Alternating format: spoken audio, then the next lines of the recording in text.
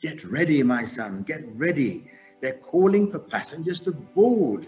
The ship is about to set sail. And what to say to you of some worth?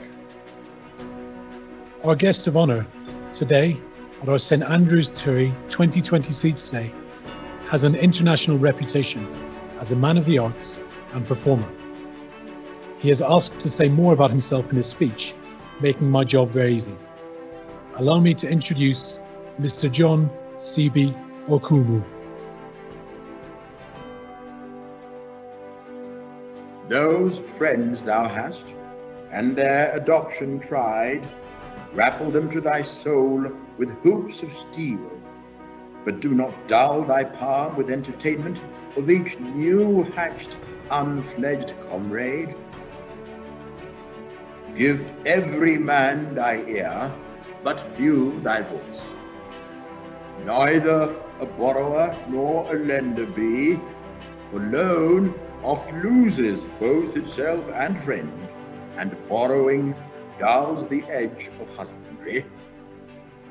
Costly thy habit, as thy purse can buy, but not expressed in fancy, rich, not gaudy, for the apparel oft proclaims the man.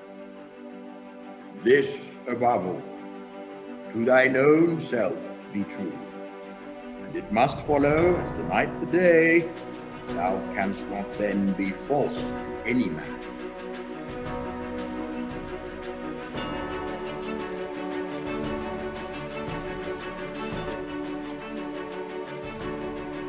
Board of Governors, Headmaster, the whole community of St Andrew's Toury, and especially you students of the departing year 13.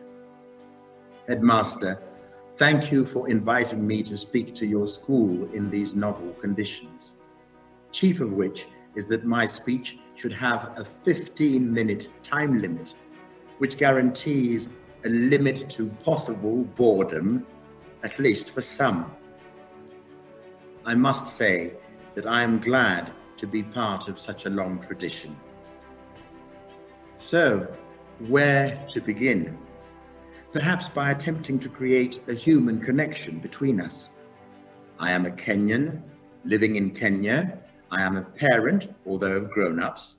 I too was a boarder for 6 years at a high school, although an all-boys one, in the dinosaur days, which were the 1960s and 1970s. Boarding school was not as welcoming as it is nowadays. Juniors had to be bullied by seniors as a rite of passage, and there were some tough punishments to endure. Happily, things have changed for the better. As I went on to gain a public profile as a stage and film actor, as a radio and television presenter, and as a writer, my day job for more than 25 years before I retired was as a teacher of French mainly, to 8-year-olds in elementary school, all the way up to high school. And what to say to you of some worth? As I prepared for today, I was reminded of the first famous words of advice from an adult to a young person which I had encountered. As a high school senior myself, a group of us got onto the school bus, accompanied by a teacher, who were to put up with the huge racket we were making as we headed for the Kenya National Theatre to see a performance of the play Hamlet, Prince of Denmark by William Shakespeare. It was to leave a huge impression on me. For those of you who are unfamiliar with it, I shall spare you the complete storyline and jump in. Now, that's really cool to say these days, isn't it? Yes, jump in on the advice given by a character called Lord Polonius to his son Laertes, who is on his way to university in far away France. As I have said, I first heard these words spoken on a stage before revisiting them written down. To have the Old English spoken about 400 years ago make more sense to modern listeners, let me provide some short paraphrasing in segments as we go along. Lord Polonius. Yet here, Laertes, aboard, aboard for shame. The wind sits in the shoulder of your sail, and you are stayed for. There, my blessing with thee. Get ready, my son, get ready. They're calling for passengers to board. The ship is about to set sail. And these few precepts in thy memory see thou character. And don't forget these words of advice. Give thy thoughts no tongue, nor any unproportioned thought his act. Think before you speak, and be careful what you say. Be thou familiar, but by no means vulgar. You can be chatty, but never use foul language. Those friends thou hast, and their adoption tried, grapple them to thy soul with hoops of steel, but do not dull thy palm with entertainment of each new-hatched, unfledged comrade. Stay close to your friends, but don't let them, especially new ones, lead you to bad behavior.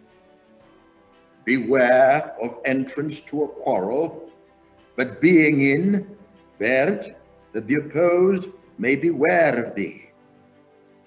Avoid getting into arguments, but if you can't avoid them, make your stand clear. Give every man thy ear, but few thy voice. Listen to everybody, but give your support to only a few. Take each man's censure, but reserve thy judgment. Accept criticism, but weigh it carefully.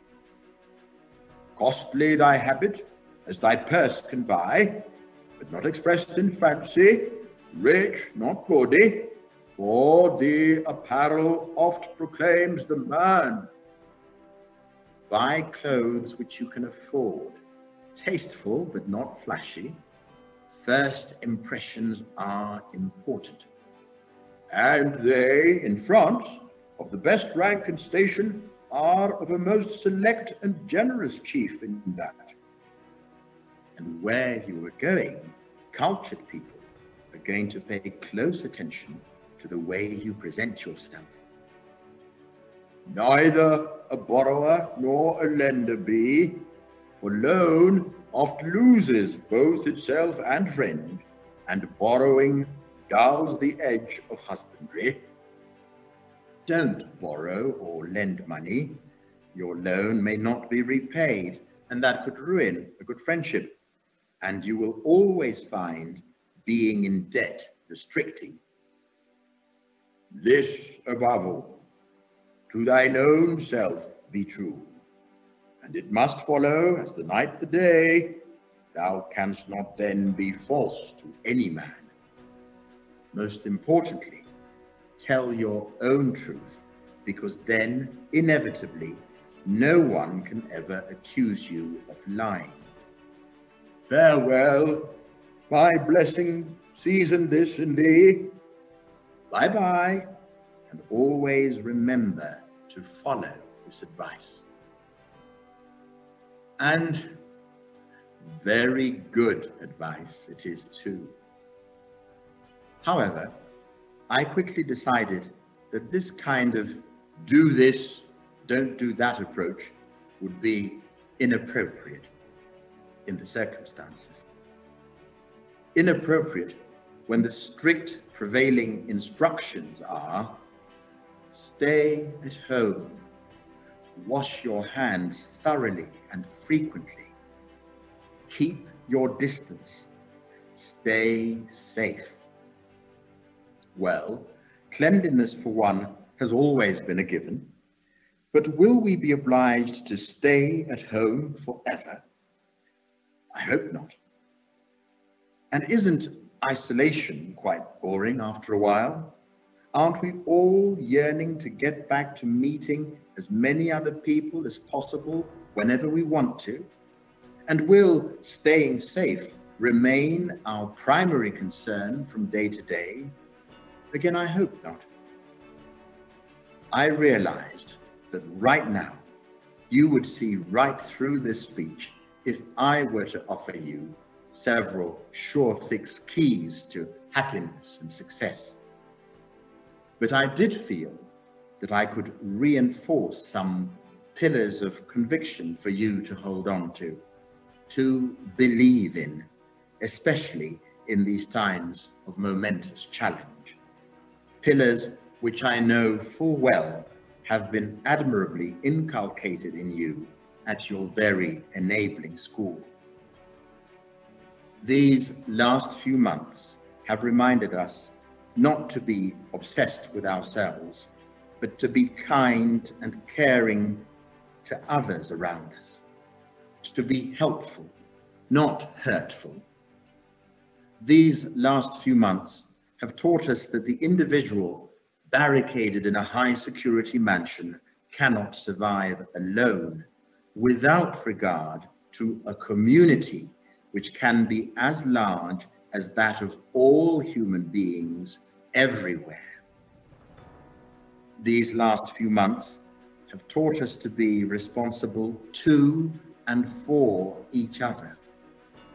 And these last few months have taught us that we must harness the great advances in science and technology as forces for good.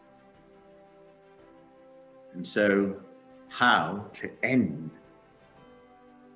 Well, by suggesting that these realizations have something to do with you and give you a great responsibility. When I was at school, we were always being told that we were going to be the leaders of the future. Decades later, it is now your turn to take up the baton, starting with year 13, as you head off to the University of Life. You are the future leaders. You will have the education to lead others out of ignorance and towards empowerment. Have also the compassion to be kind. Have also the courage not to be fearful of the future. Have also the integrity to do not what can be done, but what must be done. And if I, like Polonius, were to give paternal, or more exactly, grandfatherly advice to year 13 on your way to your next major milestone, there are one or two ideas that I would like to get in the English of today. With all your insecurities, with all your doubts, live convinced that everything is going to turn out fine in the end. Don't give in, don't give up, and most of all, for me personally, think for yourself. I wish you well. We all wish you well in the days of great promise that lie ahead of you. Thank you very much for your attention.